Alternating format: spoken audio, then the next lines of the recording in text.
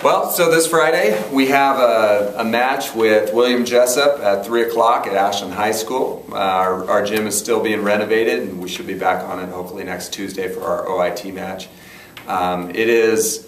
It should be a good match. On Friday we saw William Jessup down at the Biola Invitational last weekend and saw them, actually they had a set that went, I think it was like 43-41, and they battled and it looked really good. So they're a quality team that is going to compete really aggressively with us, and we're excited for that opportunity to play again this week.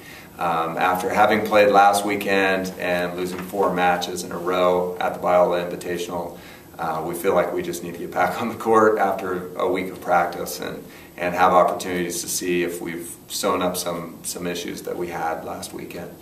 The Biola Invitational was all it was cracked up to be. It was really a tough schedule. You know, we're playing basically all top 25 teams down there, and we had our battles. I mean, we played well at times, and then we didn't play well at times, and it was what we needed to see where we were lacking. You know, we had people do things to us that we needed to see and needed to get us back on track for this week. So, you know, it was a good trip all in all. We were healthy, we maintained our health, and like I said, we played pretty well at times, and then we also got to see weaknesses. So it's what you hope when you go to big tournaments and you make those travel arrangements, is that you're going to be tested and that you're going to find out a lot about yourself.